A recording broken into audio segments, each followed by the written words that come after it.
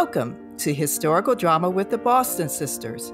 I'm Michonne Boston. And I'm Tequina Boston. We're your hosts and real-life sisters who binge on historical drama. We'll talk about films, fictional adaptations, and dramatic series as windows to the past and mirrors of the present. So fill your teacup or mug with your favorite sip as we explore what's fact, what's fiction, and the so what on historical drama with the Boston Sisters.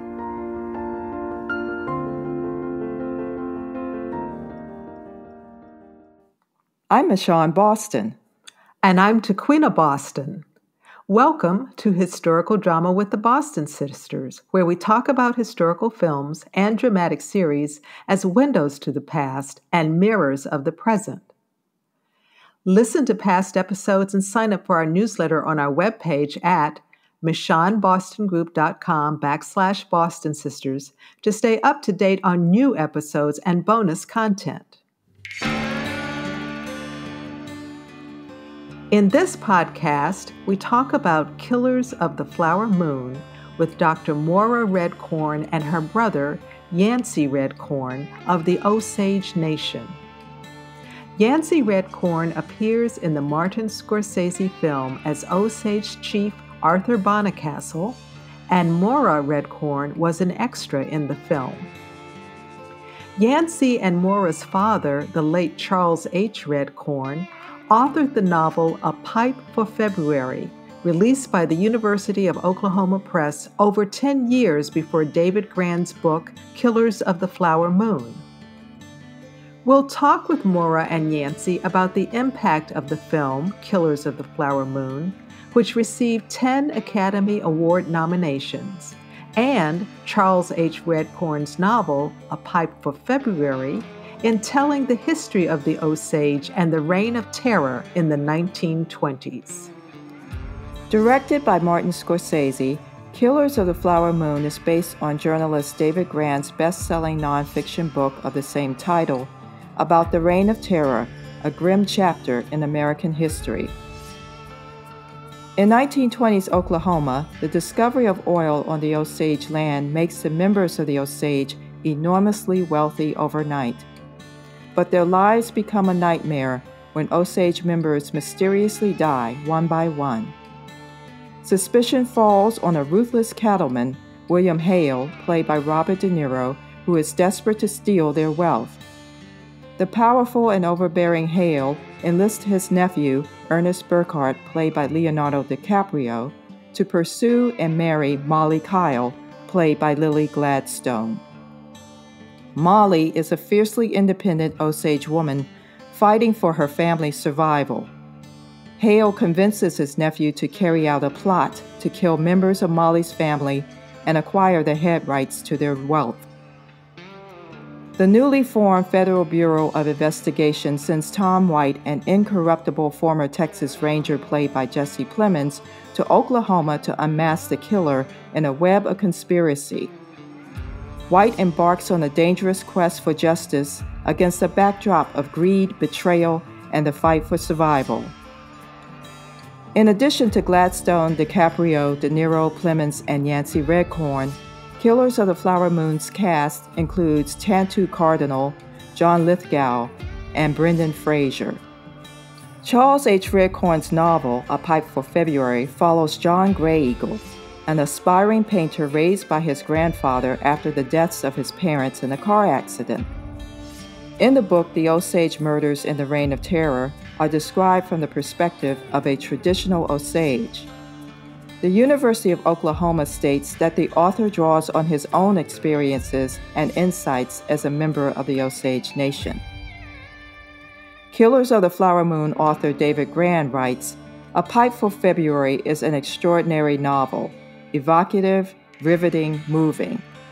Charles RedCorn illuminates what the Osage people went through during the 1920s when oil profits had made them fabulously wealthy and when they began to die under mysterious circumstances systematically targeted for their money.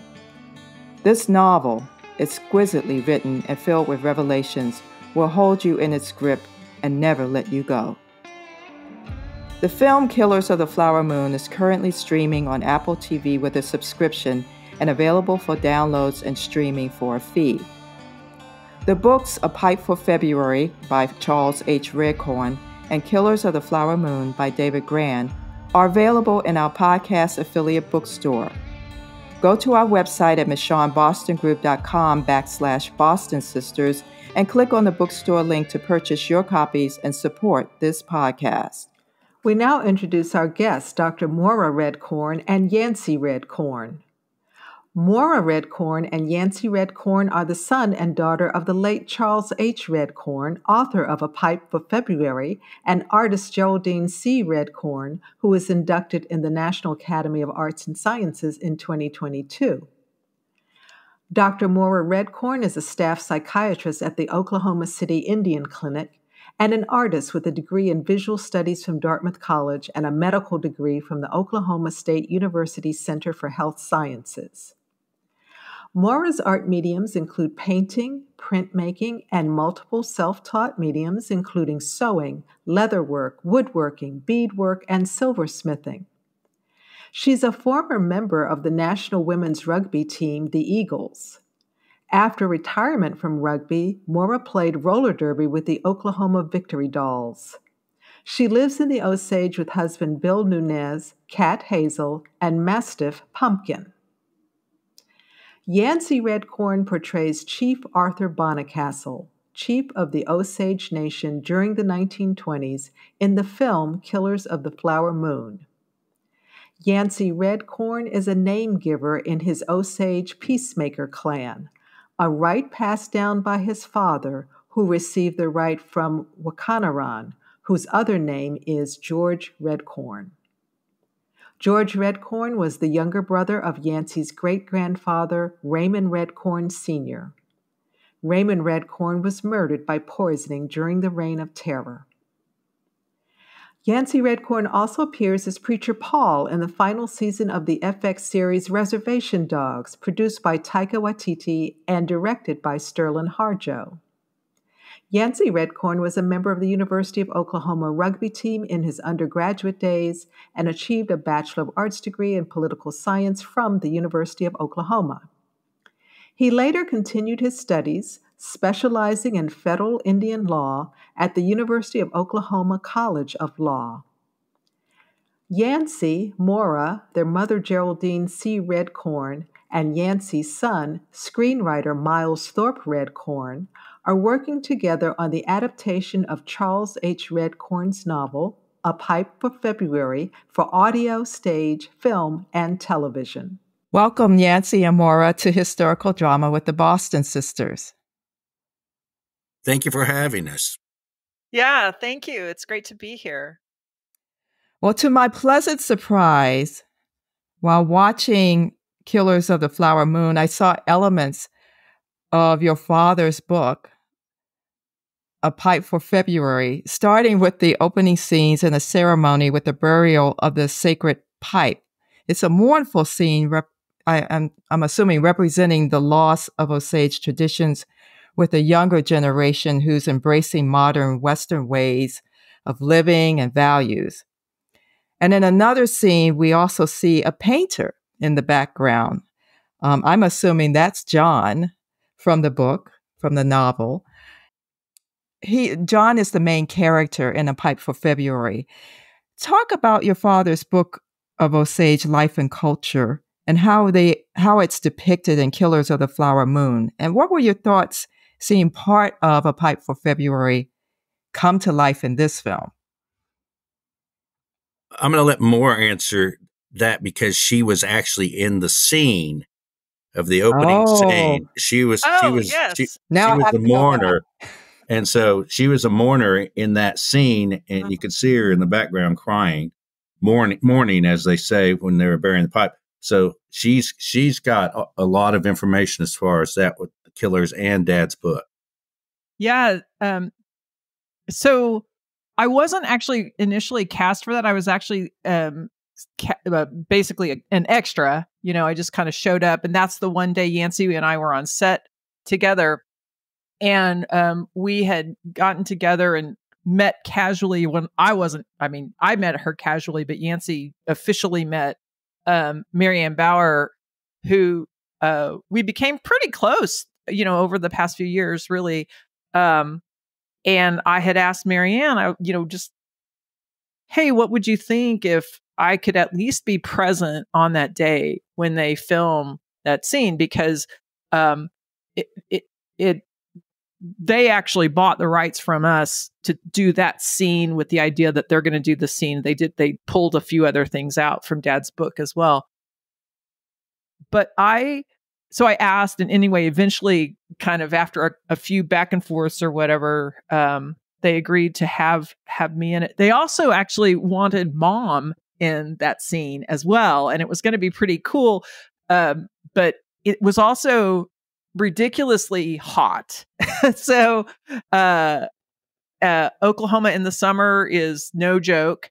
And it was out on the prairie, and you're in tents. There's a couple of trailers out there, which you assume is Martin Scorsese and Leo. But on that day, there wasn't going to be kind of the comfort of any kind of air conditioning. So Mom kind of ended up backing out on it. Thought it might be a little too much for her. I think she just turned 84. Is that right, Yancey? Yes. Yeah. And so, but that day was very special. We filmed it a couple of times. That first day was out on the prairie, and I remember, it was just magical to see what Dad wrote come to life. It was amazing. So the crying actually wasn't that big of a jump for me. I had been in one play before, but not, I'm not like Yancey's, degree of acting, but I, had been in a couple of things or whatever. And I remember after that first scene, I was just, after our first take, I was bawling. It was so moving. And of course you do several more takes. And after when we had a little break and went through, and I went over to Mary Ann and I said, oh my gosh, I cried that in that first scene, but I know that, the speaker that was in front of us, the guy doing the lines at the time, who was actually Larry Sellers, was actually cast for that initially. But when we came back later the next year, he had passed away. And so Tali, our first cousin, stepped in and did the part because they wanted to reshoot that scene. Like a year later, they came back in and shot a few scenes. And so I remember that first, I cried. It was just bawling. And I said to Mary Ann, I said, oh my gosh, I cried that first, and I cried during that first take, because all I had done was theater before. And I said, I couldn't cry afterwards. And she said, well, that's why it's called acting. It's like, oh yeah, okay, never mind. But it was moving, and everybody in there was just, we were all bawling really through much of it. So that was a beautiful moment. That's how I felt seeing Dad's book come to life. Well, and to your point too, when you asked, elements of my dad's book, well, in that opening scene, the burial of the sacred pipe, which, it does represent the Osage's mourning the loss of traditions with the younger generation that's going to be embracing modern Western ways of living and values. But that stuff came directly from my dad's great uncle, who took over after his grandfather, my great grandfather Raymond Sr., was murdered. So Wake and Iron, or George RedCorn, took over. And he was born in 1881, I think. And he learned all those traditions that my dad talks about, those older men, that's what my dad heard from him on what had happened at the turn of the century, and what had happened with the burial, and how those elders were putting away the old ways, because in order to survive, they had to embrace what the modern world that was coming up. So that was not. Moira and I and my dad and my mom are really good friends with David Grann, and my dad passed away, but he wrote a great book. But my dad's book really helped Killers of the Flower Moon have a color to it. Like, for example, my character Chief Bonnicastle wasn't mentioned in Killers of the Flower Moon book. It was mentioned in my dad's book. So I think they had a character that was the chief, but then after they read my dad's book, they just put Chief Bonnicastle on there because I think if they read the history of Chief Bonnicastle, then it was a good move on their part. And so that's, it brought color to it. And, just like a lot of people in our family, including my sister, are artists, and the RedCorns have a lot of artists in our like my dad was an artist, and his brother Jim was an artist. So in the book, they used to paint stuff about Osage ways of life back, pre-colonialism, but also at the turn of the century, as well as modern photos modern paintings of Osages, but he brought that in as John Gragel because he was a painter. So I think one of you've read the book, he really gets into looking at all the different people that's in that book and looking at the scenery and everything that my dad grew up around that place on how it would make a great painting, or how this person would make a great painting with a portrait of. So he really brought that in, and you could really feel it. I mean, like the Bonbon Cafe was written in my dad's book. It wouldn't have been in David Grann's book, and it wouldn't have been in the movie if they hadn't used my dad's book. There's just all sorts of color through the book through the movie that's from my dad's book, especially the Osage way of life and their culture that's in the film. So that's the first time I saw it, I noticed it right away. I was like, wow, especially the opening scene is verbatim from my dad's book. And then there's other scenes in there that I'm like, wow, that's right out of my dad's book. Wow, that's right out of my dad's book. Wow, so that was just catching that. I need to watch the movie again. I've seen it like 3 or 4 times.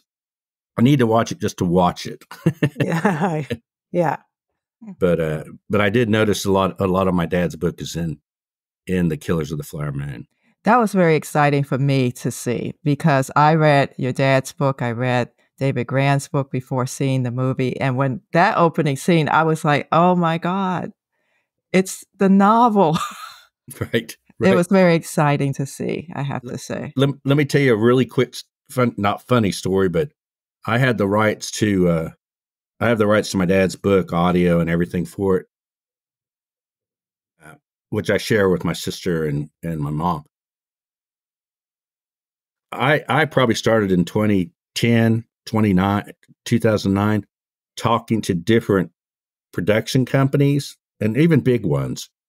And everybody that I talked to, there was a script that my dad had written, and my mom had helped him out with the script. But every time I talked to him, they were going, well, we could think about doing it, but you've got to get rid of that opening scene.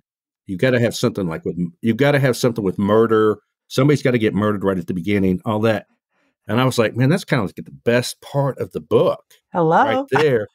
And it took, 10 more years later for a genius like Martin Scorsese to read it and go, wow, we've got to put that in as the opening scene in the movie. So I just didn't have enough power. Everything in its time. Everything right. in its time.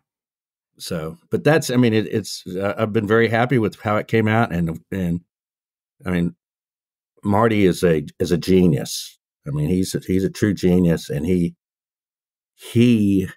went pre-production and really embraced the Osages and listened. He didn't ever interrupt the elders when they talked to him and told them their view of what he should be doing. He listened to all of them and tried to stay true to the Osages. Wow. Well, in looking at the Osage culture and traditions, and I did go to the Osage Foundation website as well, where they were talking about how the foundation is looking at the Osage in terms of people present today who have a culture that you are transmitting to younger generations. So how are the culture and traditions of the Osage being transmitted to younger people? And what's been the impact of technology on the culture in terms of that cultural transmission? I was thinking about, when you ask this question, it makes me think of just the flow of what it's like. I actually live in Osage County. Yancey lives in Oklahoma, but I'm like where I'm living now is in Osage County, and there's sort of an ebb and flow of when you ask about transmitting culture. There we go. Transmitting culture. It's alive in that, we have this, we have a way we bury people. We have a way, weddings happen. We have a way that we celebrate things. There's a game that we play. It's called Hand Game. And many tribes play, and the tribes each have kind of their own little ways to play it. But it's, you can use it as maybe a fundraiser. You can use it as a celebration. When I graduated medical school, I had a hand game to celebrate, and just to kind of come back to the community, and people come and play. And a friend of mine noticed when she was visiting Osage County, and there was a hand game. One of the things she noticed is like, oh, you're having this celebration and the entire community is participating. The elders come, the little kids come. You have little kids like safely running around the whole community building. And everybody can play. I remember playing when I was very, very little. What were we, Yancey? Like maybe 2 and 4, maybe. Yeah. when we lived at next door to the Osage Baptist Church. Yeah. I remember playing, barely being able to sit up, and I was playing, and I beat Hazel Harper, who was an old lady who was like playing, and I beat her. I tricked her. You hold beads in your hand in one of them, and you basically just, you just have to guess which beat it's in. But there's drums, and it's just a blast. I mean, if you have a chance, you should look up just hand games in general, because it's so fun. And everybody laughs, and it's just kind of goofy. It can be goofy. It can be very serious, too. There's people who play it in a really serious manner. The Red Corn family does not play it in a serious manner. It's super fun. But I remember when I was that age and beat her in that, and it just sticks with me like, oh, this is how you do things.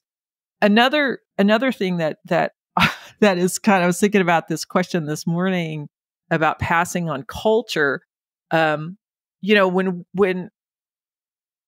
there's, and I suppose everybody used to do this, when you invite somebody to participate in something or another, there was a time when you would go to their house and you would sit down, and you'd have some coffee, and you would ask, them to do whatever it is. And you see that a lot in Dad's book, right? Like, I'm going to ask them, right? There was even this scene, right, where John I think it was it Yancey and I just read this the other day because we're doing the recording for it, but I think it was John had to ask Molly to go to somebody like Aunt Mary's house or something like that. And he asked her, like, kind of just in passing. And then Molly said, "We're going to come to my house and ask me," right? Meaning that's what you do. That's how you ask people. And, our dad did that when he would invite or when he did things. There might be an actual invitation, but he would carry it to your house and he would hand it to you and he would talk to you. And I didn't realize that people don't do that. And so when you say, how did technology affect that? Well, the Postal Service, right? Let's start there. Right? Yeah. Oh, yeah. Like, just over time, these things shift and change. The telephone. Now you can pick up a phone. You can invite somebody. Now, the invitations are different. I am currently having a little break from social media because I was stressing myself out. But I miss a lot of invitations now because of that, right? Just like, we had an elder die last week and I didn't know until way after, because I'm not on social media and the communication manner is so different. So that's what I mean, does that make sense? Yeah. Well, we also have our language program. The tribe gives $1 million a year. And you can take classes online, whether you're in California or wherever you live. And you have these, different levels of, beginning, then it's, intermediate and going that stuff. So you can take these classes and they have them every year and like in semesters and they got a workbook and I think it's a workbook. Well, it's ongoing I'm in my 5th year of classes. I've not been a good student this year. But I up until this year I had been pretty diligent about studying.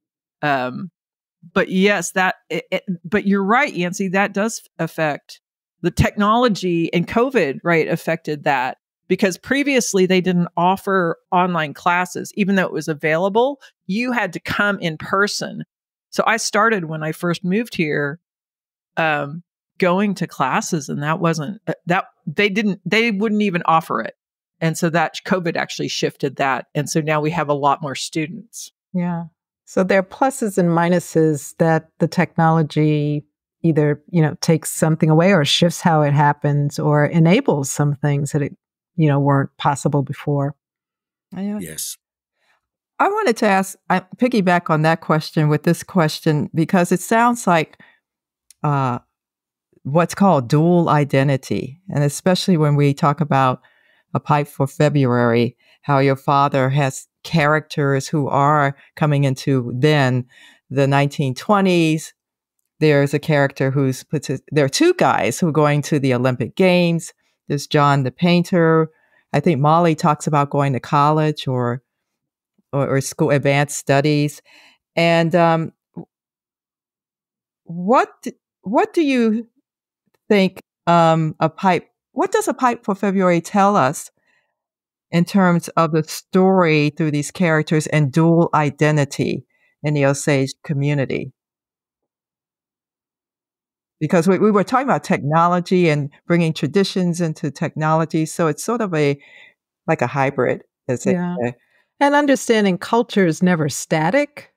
So it would be normal that any culture you go through changes. And yet at the same time, how do you retain what is good from your ancestry and your cultures and your traditions, at the same time adapting to a world that's constantly changing and encounters with people who are different and don't know those traditions, don't know those customs? I just right off the top of my head, I'm thinking of John Gragel, who's about 24 years old, and in 1924, He's an artist, he's educated, and he's traveled Europe. He traveled Europe studying art, and, he returned to Pawhuska from the trip. And then when he arrives, he finds out, there's Osages being murdered. But my dad didn't focus on the murders in the book at the forefront. He focused on the young Osages that were in their early 20s that, were incredibly wealthy and they could afford anything they wanted. They had, chauffeurs, chefs, landscapers, horse trainers for their stable of racehorses. And obviously the whites resented them because of this, because they said, that they didn't deserve all that money. But even though like John Gragel is wealthy and he can live in the modern world, he still took time to listen to his elders, and he tried to live in two worlds. And it's kind of like Osages still do this today. I know I do it, and I know Moore does it. And, you have to jump back and forth. There's even a way of, teasing other Osages. We have different slang. And it's, like when I get back up there on the res, it's a different way of talking to my peers and to my nieces and nephews. And we do a lot of teasing and stuff like that. But, back in modern times, I mean, in the modern world, it's, you're working and you're serious, and, when I live away from it, so I'm not interacting with it on a daily basis, which is I should, and I wish I could. And I think that's one of my goals, is to be up there, all the time, so I can attend all of the different functions they have. They always have a function every weekend somewhere that's going on. And I always regret not being there. But with John Gragel and his cousins, they even though they were wealthy and could afford anything they wanted to, they still embraced the culture, and the culture is what got them through the reign of terror. And that's what my dad was trying to say. They embraced it. They held on to it, and it kind of kept them moving forward, even though they were losing a lot of what was traditional in the 1800s.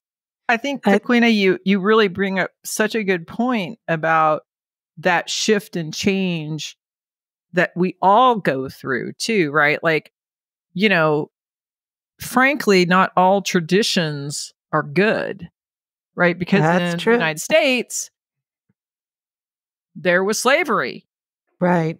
And that was a tradition that we lived in, or we didn't live in, thankfully, but was going on in our world. But that tradition wasn't helpful. Tradition, I went to an all-male school, which was only like maybe 12 years out of becoming co-ed, and the numbers of males to females, I mean, it was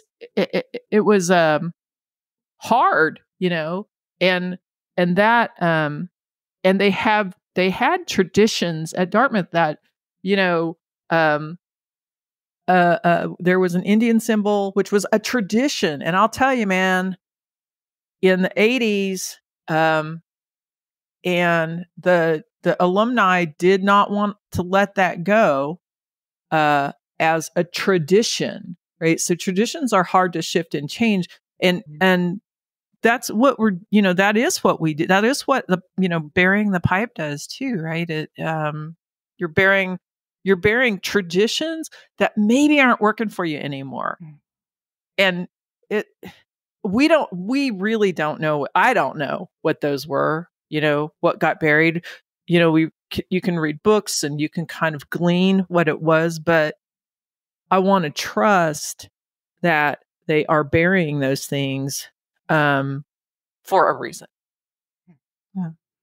And, you can exercise values in many different ways. It may not be that the way, we live in a city that only just, 2 years ago, changed its mascot?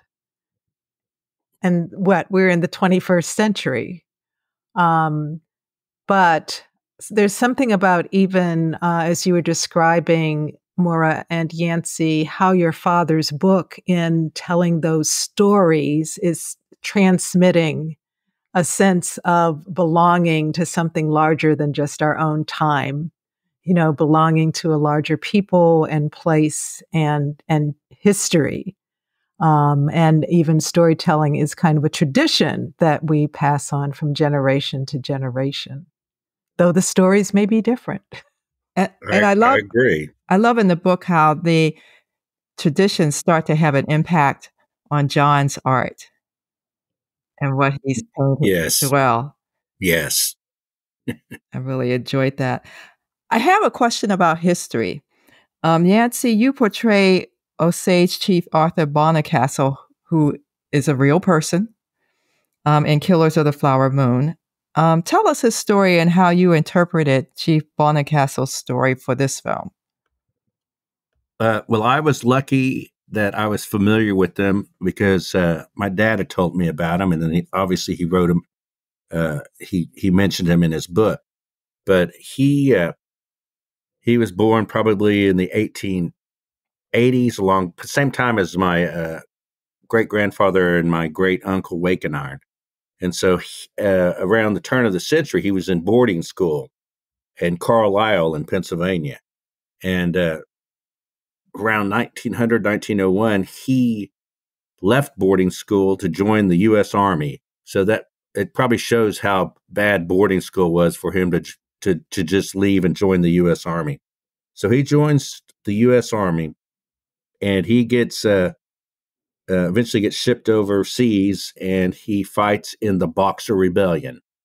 And he was the first person to climb over the Great Wall and engage in combat, hand-to-hand combat.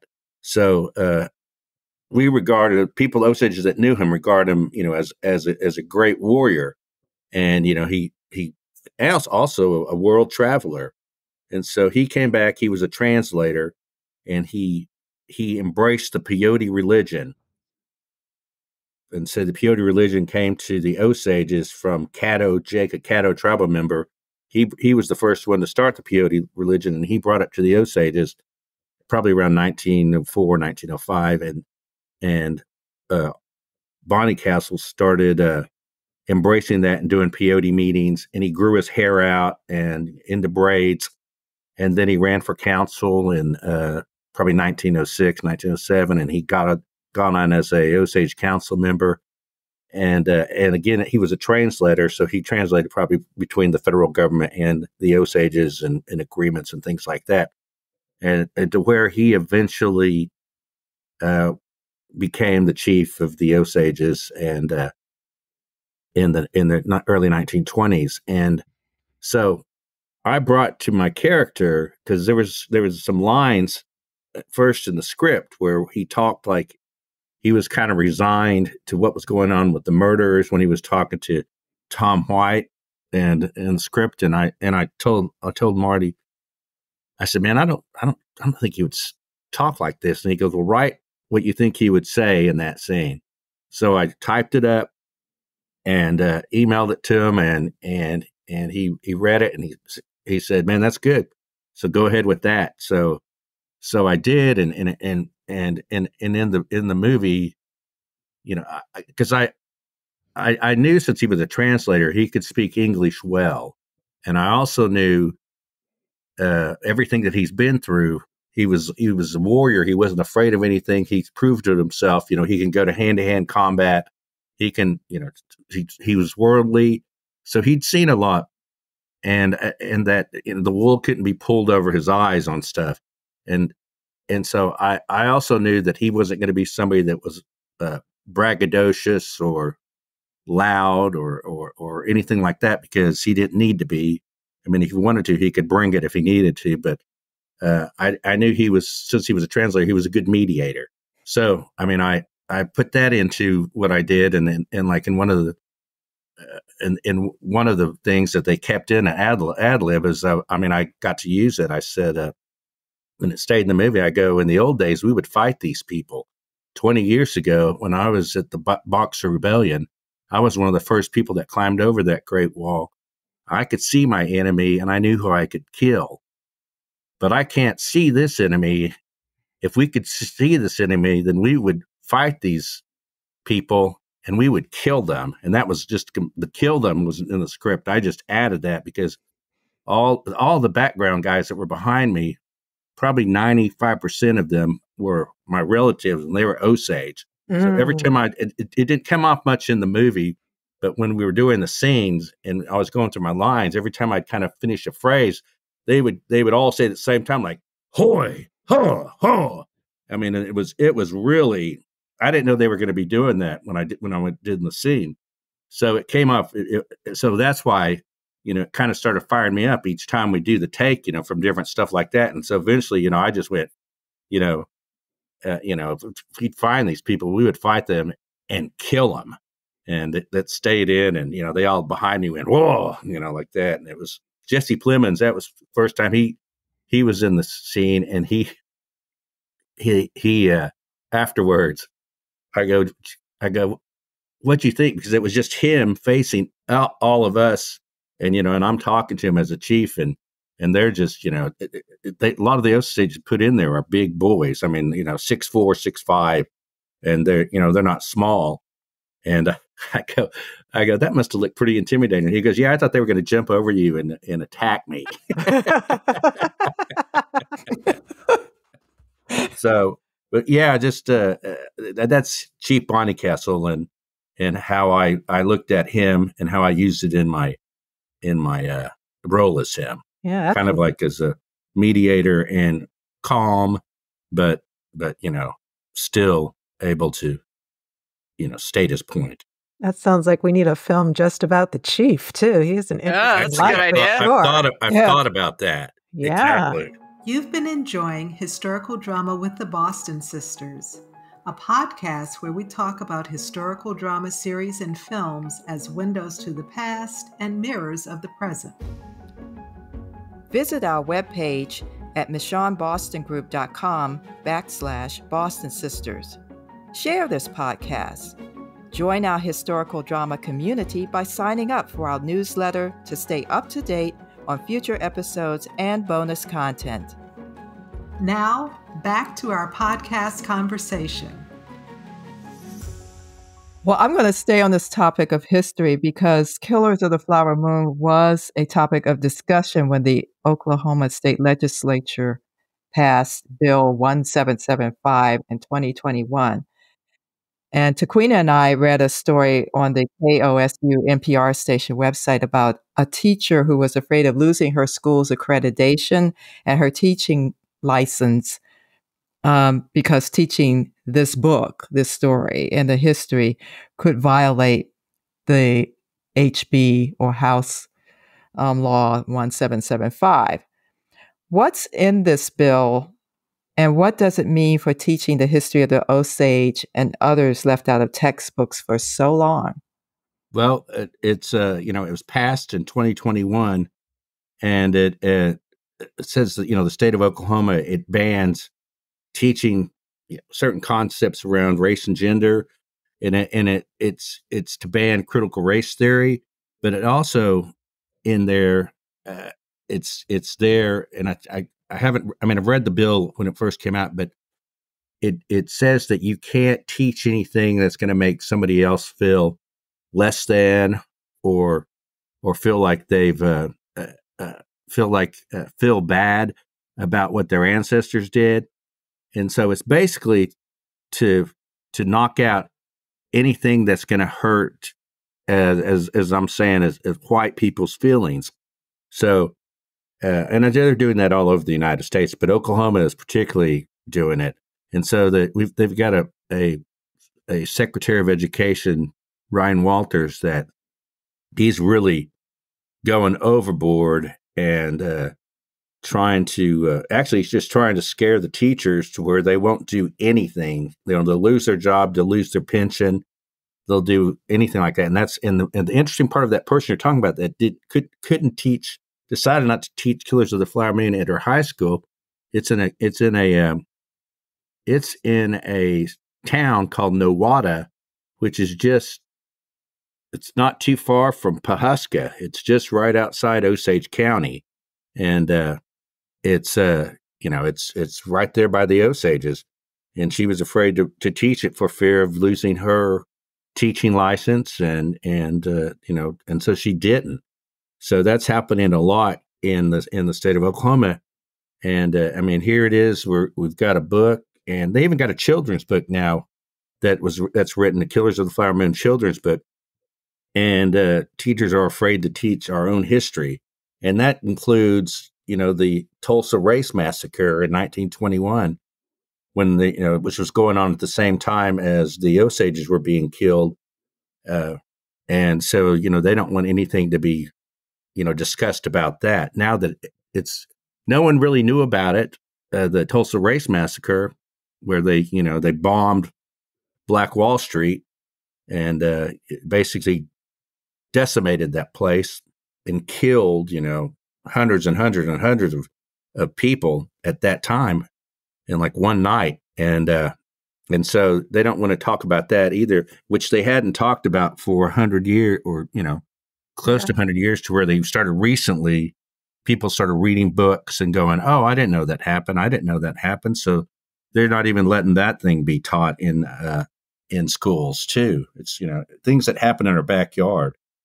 Well, it was even taught as, it wasn't, when we were growing up, it wasn't taught as a massacre. It was taught as a riot. And in Oklahoma, it was taught. And I was talking to my husband about this, and he was saying, "Oh yeah," he goes, "I remember that." He goes, "That we were taught that it was a riot by the Black community that lived there, and they burned they burned it down," is the way it was taught when we were growing up, and that it was over somebody being inappropriately convicted of a crime. I think that's what he said. I'm not sure. It was what that's what they've said, but what really happened was some Black younger kid accidentally bumped into a lady that was white, and she said she was attacked, and I think that then that just got everybody all in a hussy, and they got the picket forks and started going. They just needed an excuse. Yeah. And the newspapers weren't helpful in that case either. No, if you study the history. Yeah, not at all. Yeah. Well, it's interesting. We're talking about people who are afraid of learning real history because they think it might make someone uncomfortable or be harmful. And I've been with a group that uses a method called narrative medicine, where actually they use story as kind of a healing modality. So, and more, I'm particularly interested in that you have, you practice psychiatry. How does bringing attention to this history actually possibly contribute to healing Osage people and, potentially helping heal some of the other kinds of wounds that have come out of some of the difficult historical times we've lived through? Yeah, it's a good question. I thought about this in thinking through this healing concept. I think, to me, the way I work with my patients and with people I come in contact in whatever situation, but the way I work is I feel like I first have to define, what is a meaningful life? Because that's my trajectory. I'm trying to get to, what does a meaningful life look like to you? So how do we heal these valleys and, just these chasms of breakage and trauma and generational trauma? How do we, when we're talking about healing, I guess, I'd be very interested to hear, I'll read about that narrative medicine because storytelling and what you guys are doing and creating in this platform allows for people to talk. But I think one of the challenges I'm kind of thinking as I think through this particular question is bringing this story to light allows people that are outside of us who know the story and grew up with the story to some degree and are, daily, I feel like learning more and more and more. But that's their journey of healing. And I, in my personal spiritual and emotional journey, am not trying necessarily to change their mind, because that doesn't really, that's not going to help. I mean, it could help me. Like, doesn't mean I'm not going to vote. Doesn't mean I'm not going to have a conversation with people about things. But my personal healing emotionally, I can tell my story and hopefully hear. So I think is that maybe the part of narrative medicine? I'm not sure because I'm not familiar with that. But I wonder, is that the part of narrative medicine that helps me being able, like us having this conversation, learning about you, learning more about your journey, and then you learning more about me creates connection and healing, I think. Yeah. And even, I think, being able to talk about difficult things in a society that wants to shut that down. Yeah. It's an act of courage and therefore an act of healing, because now you're no longer just carrying this as something inside of you. Okay, I see what you're saying. You can kind of release it, and then other people go, oh, wow,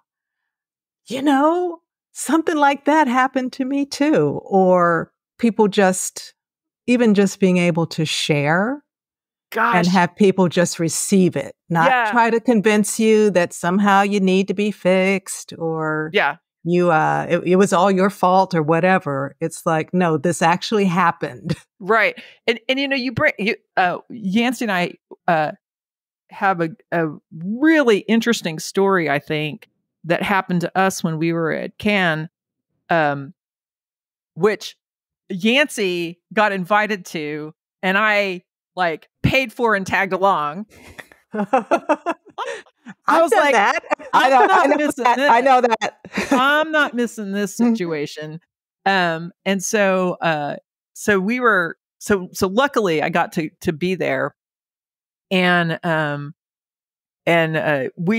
had already been in Europe for a week, I think, visiting a friend, and so I was already acclimated to the time. So I would get up sort of in the morning generally, whereas Yancey kind of flew in and flew out. So I don't think you ever got over your jet lag. He just would I'm going to sleep till 4 because that's when I have to go to the, what did they call it? The glam suite to get all glam. My hair done and makeup and all that stuff. Yeah. So Yancey had his staff there helping him. And so I'm on my own and just kind of doing my own thing. And so I went down for coffee, and I'm sitting there and at the little coffee place at the hotel, and this couple, they weren't a couple, but 2 people next to me. I don't know, maybe they were a couple, right? I don't know. But it was a man and a woman, and they were speaking a foreign language, and I didn't know the foreign language. It was, the man was Black, and the woman was of color. Didn't seem to be Black, but everybody in the whole hotel, in the entire hotel, had something to do with film. Like, it was, obvious. Anybody that could even you had to show your ID and stuff to even get into that hotel. So everybody there had to do with film. And so I'm just there having my morning coffee, and they're talking, and I hear, and we had just seen the movie. It premiered the night before. So it was a buzz, and it was so exciting. It's hard to even explain how exciting it was. And we hear them talking, or I hear them talking, and I hear one of them say, Osage.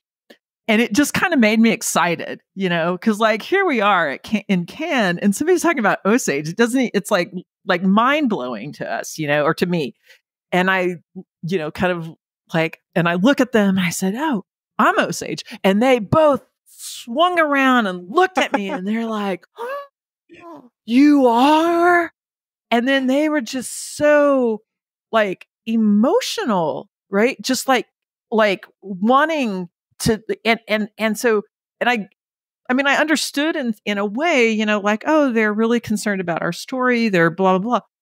But that wasn't it. That wasn't it.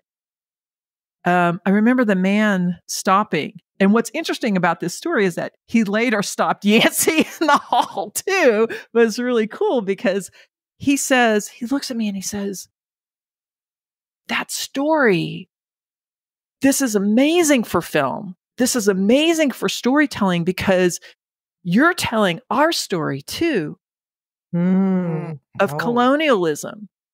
And big money is going to that. And that was what was important to those filmmakers, right? In that little, in the morning there, that was the vibe, was that from all around the world, these tiny little indie film people that are trying to catch a break, trying to tell their like passionate, glorious stories that are important. No money's going to it necessarily. Like, you know what I mean? It's like shoestring. Yeah. Mm-hmm. And they're just like, their minds are blown because big money went to this story of a people. Yeah, he told me, he stopped me in the hallway. He got real emotional, like teary eyed, and he was just going, I watched. He saw the premiere, and he goes, he goes, thank you for being in it, and thank you for being a part of this, because it's not just your story, it's my people's story, and it's being told everywhere. And the colonialism and how it affected me. And I mean, that was all the people that from different countries that have been under colonialism recognized it as their own story. So, I mean, it was pretty emotional hearing him talk about it and how much it affected him. Now you're making me want to see how it's playing or the impact in other countries as a film is going around the globe and seeing how people react to it. It's made more money overseas than in the United States. Oh, wow. Interesting. Very interesting. Very interesting. Yeah, I'm pretty sure about that. Yeah. Well, Moira and Yancey, we're recording this conversation during awards season, which I'm sure you're both aware. Killers of the Flower Moon is nominated for Directors Guild of America, Screen Actors Guild of America, and Oscar Awards. What are your hopes and plans for the events? Moira, are you saving your money? I mean, you said Well, and how will people know the Osage are in the house? Oh, Moira, my that's your job. Well, actually, I had knee surgery 2 weeks ago. So I'm pretty immobile right now. This is my first venture into my studio from my house today, right now. Like 15 minutes before we got on, I moved over. So so it has been incredibly exciting. I got to go to a couple of premieres. But I think this, I don't know. Yeah, I will say, gotten to see a lot of my work, my beadwork. Yancey's been wearing my clothes. I didn't design the structure of the clothes, but I've done a lot of the blanket that he wears. My mom and I made, actually. The one that I wear on the red carpet. And then she's beaded 2 blazers for me, and I've worn both of them at different events and when I've been on the red carpet and stuff. And so I've got compliments on the beadwork and the design and stuff. So everybody's you're not on Facebook, but the one pictures that I had with Daniel Day-Lewis, I'm wearing the white jacket, and with Ethan Hawke and all of that, and other Laura Linney. But everybody always comments, man, that jacket is awesome. Oh, that's awesome to hear. There's a lot of people that make comments about it. Oh, that's so awesome to hear. That was a tedious job. Made from love. Yeah. Well, you will be represented. Yes. You will be in the house. Yes. Yeah. Yeah. And also tell us your hopes and plans for your father's book, A Pipe for February. We mentioned that you're working on adaptations and audio version of it. How's that going, and what do you hope the impact will be? Well, I know that we're working on it. My son, Miles RedCorn, who's 24 years old and is a writer like my dad, he wrote a script for a TV series for my dad's book for about 8 episodes, miniseries. And it's been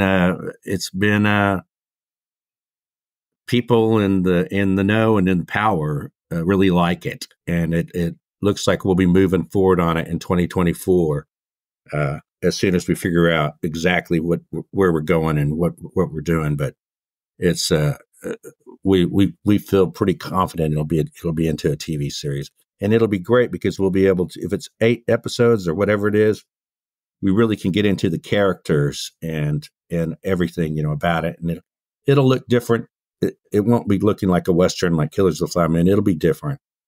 And it seems like, I think that's a lot of comments that I'm getting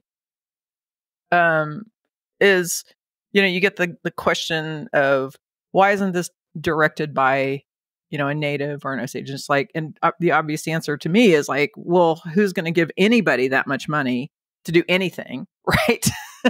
And so there's that part of it, but also, how I think Yancey makes a great point of having the ability, and his son Miles talks about this too, is having kind of the luxury of the storytelling that is within a miniseries situation, as opposed to trying, we got super lucky and got invited to go to visit Martin Scorsese's office in New York City. So we went there, and it was really exciting. It was kind of awesome. It was kind of the first time we were out with this whole process. And I remember going in there, and everybody in the office would see Yancey, and they'd be like, because they'd seen the movie because they were editing it. So we met the editor, Thelma, and what's Yancey? Can you? Thelma Schoonmaker, who's up for an Academy Award or an Oscar for best editing. Yeah. So we get up to the office, and we're like walking in and stuff, and I was like pretty giddy and excited, and all the editors were like, oh, it's Yancey. And I was like, oh my gosh, do I have to be Yancey's little sister again? Yes. Spent my whole life trying to get out from under that. So here I am, Yancey's little sister, and we get to that was Thelma's office where we go in, and she goes, oh, I want to show you this scene. Or I don't know if it was she was excited too. So she goes, I want to show you this. And she walks us over, and she goes, Yancey, you can sit in Marty's chair. It was so awesome. But all that to say, that it was that editing was really, she had this whole wall in her office, with all of the scenes that were shot. And it was, I think they were probably about 2 inches by 6 inches, right? Yancey, does that ring true? And they were just lined up, and it was packed. And it was her job. It's her job to edit, right? To curate all of those scenes. I mean, they were here for so long, so many scenes, so much stuff. Well, got taken out. She said it was the most filming that Marty's ever done for a movie. And she said he's done a lot in other movies, and she said this is the most she's ever done, and so she had to go through all of that stuff. Well, apparently she lives and breathes it. Well, and it was, obviously. I mean, to the idea, the concept of like, that a lot of the nuances that hopefully we can get to in a series right now. Yes. You do a series, you immediately get taken out of any of the movie awards, but that's not exactly, I mean, I don't know, maybe somebody else on our team or whatever is interested in that. That's not what I'm interested in. I'm interested in the art, in the aspect of let's tell this story. Maybe like you guys, right? Yeah. Right. Yeah. This is what you do. You talk about history. You dream about what's next or what is the next thing. And so even though, the accolades and the Academy, the Academy Awards or the Golden Globes or whatever those are, Golden Globes does that encompass TV too? I don't remember. I'm sorry. Golden Globes does. Yeah. Right. Again, to my point is like, that's not important to me personally. That's not where it's at. Where it's at is let's tell a story. Let's tell this story. Let's do Dad some justice here. Right. Yes. In the years of work he put into this, in the hours and hours he spent, working on it, and get those nuances. There's this one scene in the movie where you see and they use this. I don't think they even asked permission. I don't know how the negotiation went, but whatever. You see the guy begging somebody who doesn't speak English, the salesman, to buy the car. Remember that? Yes. Yeah. Yeah. So yeah. So a criticism that I've heard from that, and now this isn't because I throw in Dad's book when I see that. So I insert what John said in that, right?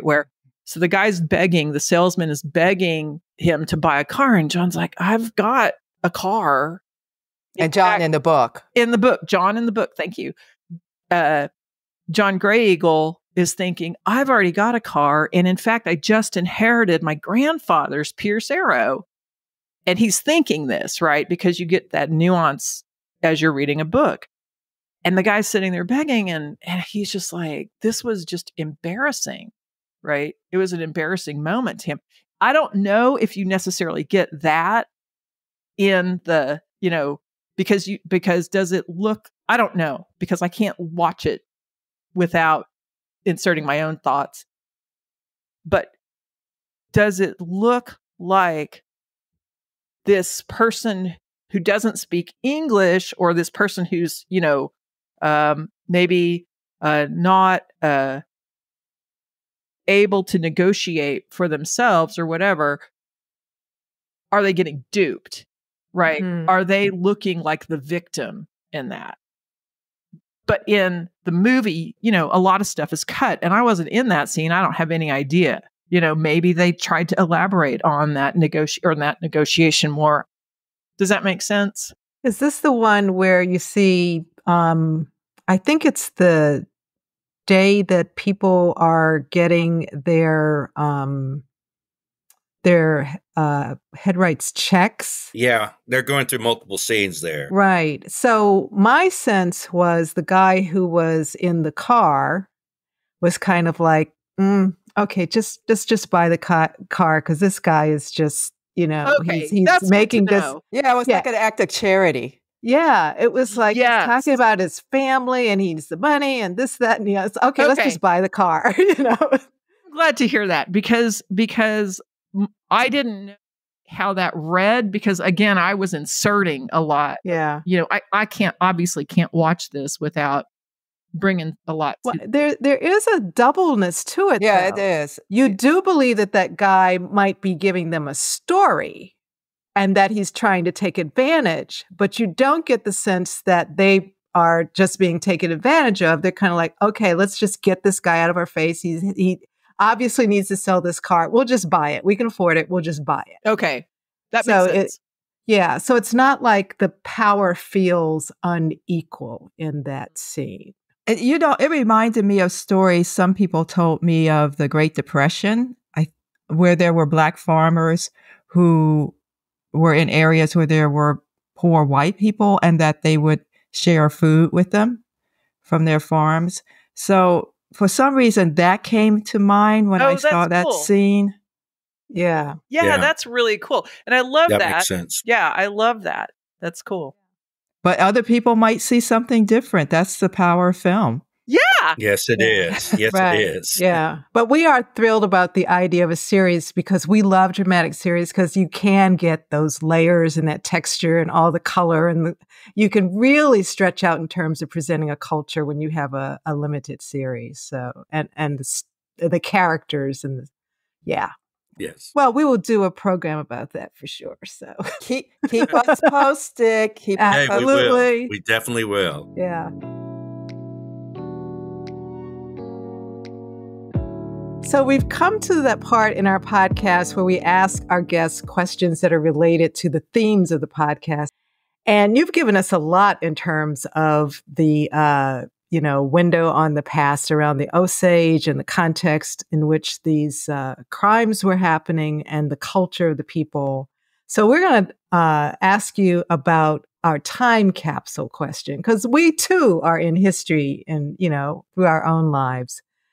So if you had 3 items that you would put in a time capsule that reflect your life and time, so the times you've lived through, what would those 3 items be? Who goes first? Go, Yancey. The first thing that comes to mind is I would put what is called the slide that you put around your kerchief. And actually, I used that slide in the movie. In some of the scenes, you can see it. And it's got a peyote moon on it and stuff. And I think my dad gave it to me in the 70s. And it reminds me of when I was a kid dancing at our tribal Osage dances called the Alanshka. And it always reminds me of that earlier time. My dad was the whip man, which was he was kind of the person that was in charge of keeping order in the dances and stuff. And so that's one item that I would do, because that reminds me of that time of when I was little and dancing, and there was not that many dancers then, and I remember enjoying that a lot. You want to go for yours more, and then I'll think of 2 others. Yeah, man, this is such a complicated question for me, and I'll tell you why. Because, kind of Marie Kondo stuff. Okay. Like, stuff has a different emotion and feeling for me. There's a few things that are very precious to me, that remind me of time. When I first went through this, I thought, oh, my rugby jersey, right? Because that defines something of who I am. But I gave it away, as one does, because I think that's another thing that's kind of interesting about thinking about a time capsule. Like that puts part of me forward, and I'm always like, what's my legacy? I don't know. I'm going to be gone. I don't know. And it's funny too, because one of the things that I did when I just got out of college, I think, and I came home and I had learned how to do woodworking and just kind of, dabbled in that. I'm getting more into it now, but I came home and I was like, oh, and I don't know if I read about this. Maybe you guys would know more about this because you're more historians than we are. But I read about a culture that you would build your coffin and then use it while you were alive. Oh yeah. Right. Yeah. There's cultures around the world where you do that. And I was like, I want to do that. And so I came home and I was so excited. I thought mom and dad would be thrilled. They were not. No, parents are not. No, they were not. Dad was like, no, please don't do that. So in honor of my dad, I have not done that, even though I do would love to. But it's kind of funny too, because in some ways I'm sort of preparing for my funeral, and I've been sort of preparing for it for my whole life. One of the things we do in the Osage for funerals is you kind of give your stuff away. As of course you do. You're not going to be here, but you give it to the people who have helped you. So for instance, you give it to people who have helped with the funeral specifically. So I have a pretty substantial hoard of blankets that have been given to me over the years, because blankets are a big deal in our culture, where we give and receive blankets. If somebody helps, you help dress somebody's kid and they give you a blanket. Yancey, when he names, he's always given blankets, even doesn't matter what time of year, and he'll be standing there with that blanket over him, sweating, trying to do the stuff. And then, so I've been keeping those, and just like, oh, I'm going to be ready for my funeral, even though during a funeral, the family members or people in the community will bring blankets for you to give. So it's not imperative that you do that. And dishes are another thing that are really important. And the dishes that were in some of the scenes, they pulled old dishes from different places, but were actually our great uncle, Raymond RedCorn.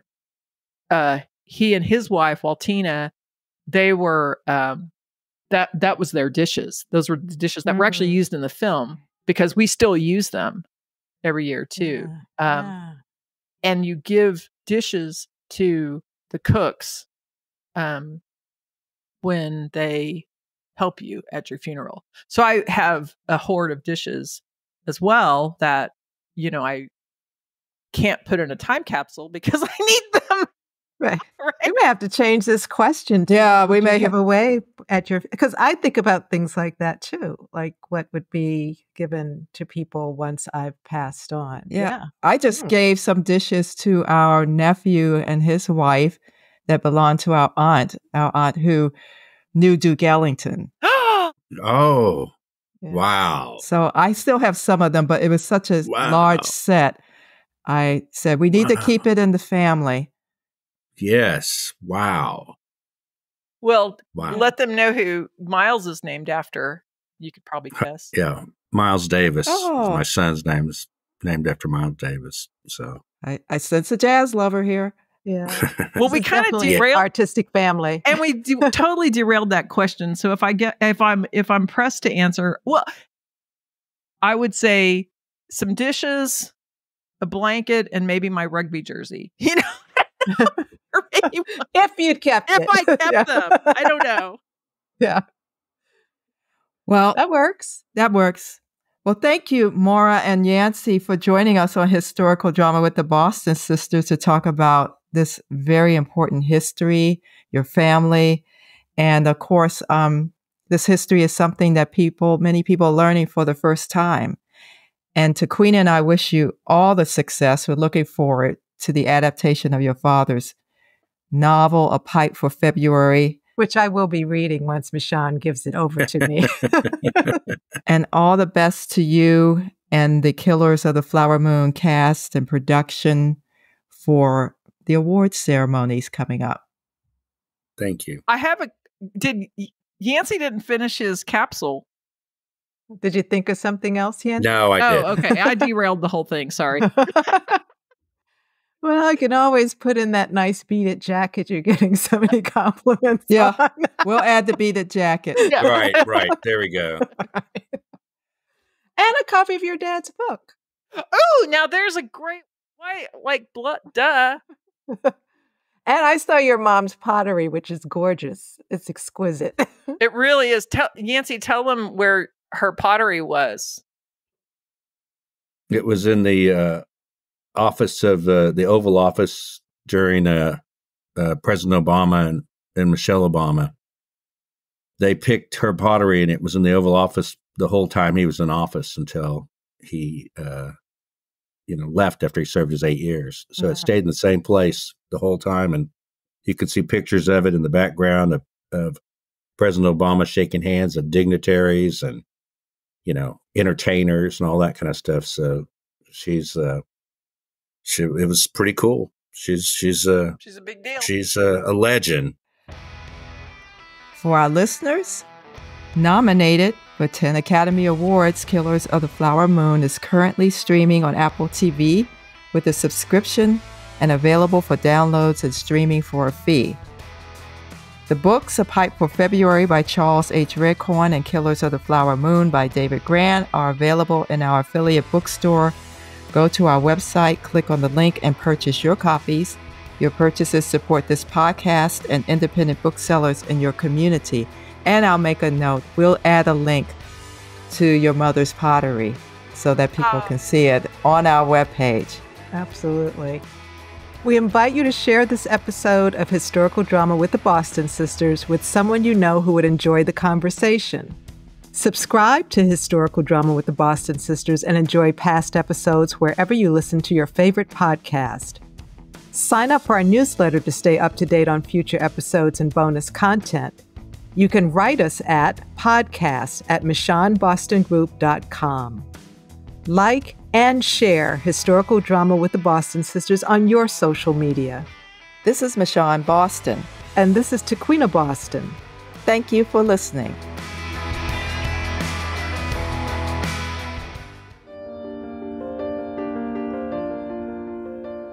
We hope you enjoyed this episode of Historical Drama with the Boston Sisters, a podcast about historical films and series dramas.